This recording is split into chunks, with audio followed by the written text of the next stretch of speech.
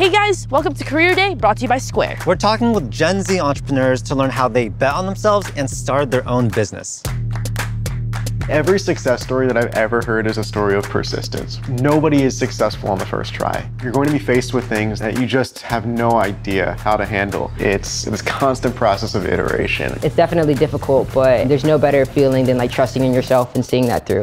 Just look at what other people are doing that's successful and make your own spin-off of that with your own personality, because it will be completely different. What would you say is the biggest thing holding young entrepreneurs back? Fear, honestly, doubt. The fear of failure is what makes people fail the most. You have to actually acknowledge it and face it. Like, what hurdle are we not acknowledging right now? Trusting yourself and believing in yourself is what makes things happen. Okay. All right, try it again.